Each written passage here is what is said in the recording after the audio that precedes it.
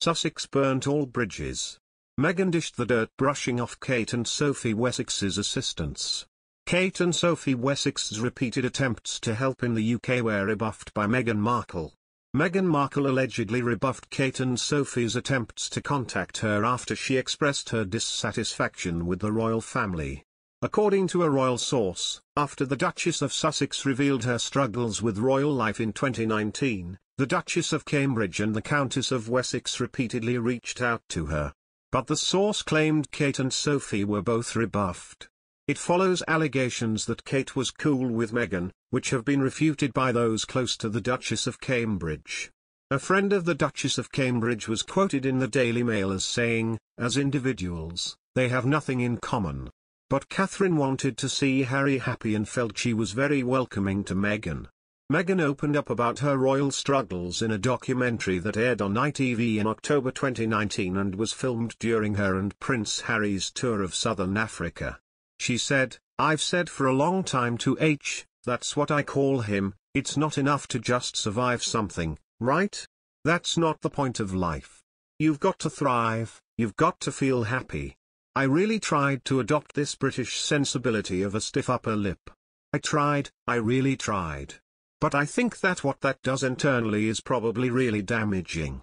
Following their retirement from royal duties last year, the Sussexes have relocated to California.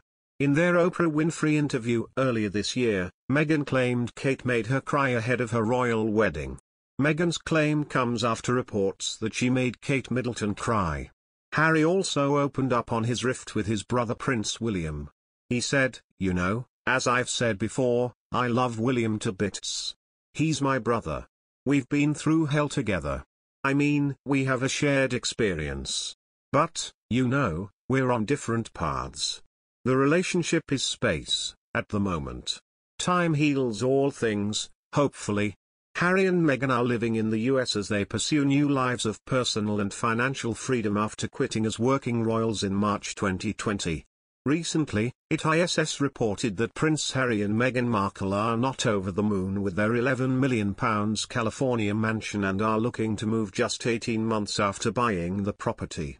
The Duke and Duchess of Sussex bought the impressive home, located in the Montecito area of Santa Barbara County, as a place for children Archie, 2, and Lilibet, 6 months to spend their childhood.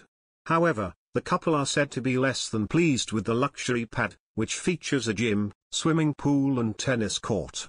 A source says the couple have started making inquiries into other houses, and have let it be known they are open to private offers, should the right one come along. They claimed they are thinking of selling their house there. However, it won't be on the market because of who they are. It's only being shown to people who are confirmed with funds and are serious buyers. The Sussexes are said to like Montecito itself, which is also home to chat show queens Oprah Winfrey and Ellen DeGeneres, and popular with Hollywood stars like Tom Cruise, but not their current setup. Our source added, they want to stay in the neighborhood or nearby but they aren't over the moon about the house and the location. Harry, 37, and Meghan, 40, dumped their UK residence Frogmore Cottage, in the Windsor Royal Estate, for the attractions of California when they quit royal life in March 2020. Frogmore is now being used by Harry's cousin Princess Eugenie, 31, and husband Jack Brooksbank, 35, who welcomed their first child, son August, last February.